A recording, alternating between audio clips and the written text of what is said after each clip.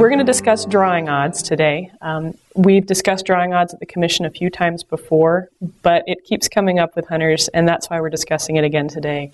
So the question here is, why review drawing odds? Basically, Idaho has a whole host of controlled hunts. It has 118 controlled hunts for deer, 234 for elk, and 47 controlled hunts for pronghorn.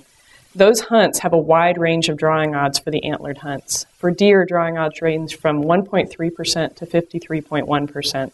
For elk, it's 0.7% all the way up to almost 72%. And for pronghorn, it's 3.2% to 61.9%. There is high demand for these hunts. There are over 106,000 first-choice applicants for the deer, elk, and pronghorn hunts in the state of Idaho. In addition to that, there has been prior commission direction to look into drawing odds. Specifically, the concept of bonus points has come up several times in the last few years before the commission. The commission reviewed bonus point systems in 2006 and in 2010. The 2010 review included an in-depth review of all the drawing systems in the 11 western states. And in fact, in July 2010, the commission made a decision not to adopt a bonus point system. The reason for this was primarily the potential impact that it would have on new hunters, the lack of sportsman consensus about specific aspects of a bonus point plan, and also some sportsman perception that the commission was considering a bonus points plan as a way to raise fees. On top of these reasons, the fact remains that a bonus point system doesn't actually change overall drawing odds. It just makes more hunters likely to actually experience the average. So it doesn't change the average, it just makes more people likely to experience it.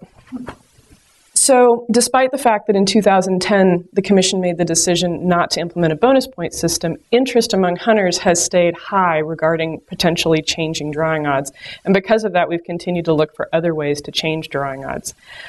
Chat rooms such as Monster Muleys, Bowsight, etc., there is frequent chatter about drawing odds because hunters are looking at other states, and other states have different systems.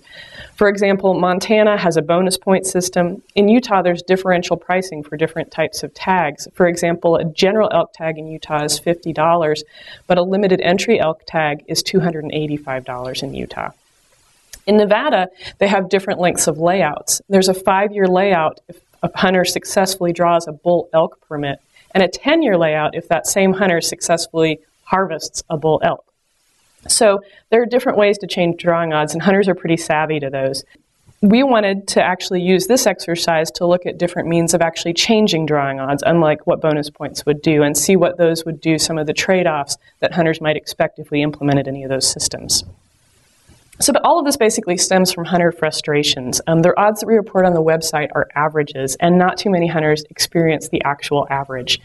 If we have a 10-tag hunt and 100 people apply for that 10-tag hunt, each hunter basically has a 1 in 10% chance of drawing, or 10% drawing odds. Another way to look at this, and what I'll kind of be coming back to today, is that on average, if a hunter applies for that same hunt every single year, any given hunter will draw that hunt 1 every 10 years, approximately. However, we all know folks that exceed that average. So we all know folks that draw that same tag that you're supposed to draw 1 every 10 years, 2 or 3 times in 10 years. And we all know, and many of us are, people that don't live up to that average. Instead of drawing 1 in every 10 years, it takes us 12, 15, or longer years to draw. That leads to a feeling of frustration, and on top of that, a feeling of injustice. Why did that guy draw 3 times in the last 10 years and I haven't drawn? I've been putting in for it for 15 years. This is compounded by the fact that we have some very sought-after hunts in the state. For example, the Unit 45 Bennett Hills deer hunt consistently has 2.5% to 3% drawing odds over the last couple of decades. This translates to drawing that tag, if you put in for it consistently, once every 33 years or so. It's basically a once-in-a-lifetime hunt, but unlike sheep, unlike moose, it's not explicitly stated anywhere. So that's why we're looking at these kind of things right now. So there are 2 basic ways to actually change overall drawing odds. You can reduce the number of applicants, or you can increase the number of tags. If there are fewer applicants for the same number of tags, odds go up. If you're able to increase tags and keep the same number of applicants, odds go up. Now, tag levels are set biologically. We go out, we do a survey, we see more elk, we're able to offer more tags. So this presentation doesn't focus on that.